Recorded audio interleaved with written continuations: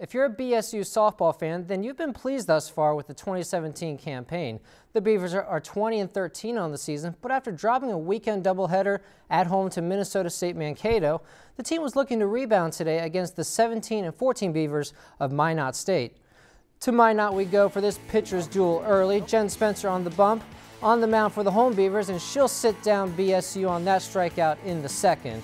Minot with bases loaded. When Ashley Hill, she'll line this one to left. 1 run will score, Minot up 2. But BSU's Jessica Yost would settle down later in the inning with this punch out.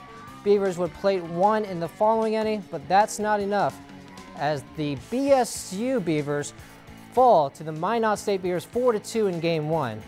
Game 2 didn't fare much better for the BSU as they also fall 5-3. If you've enjoyed this segment of Lakeland News, please consider making a tax-deductible contribution to Lakeland Public Television.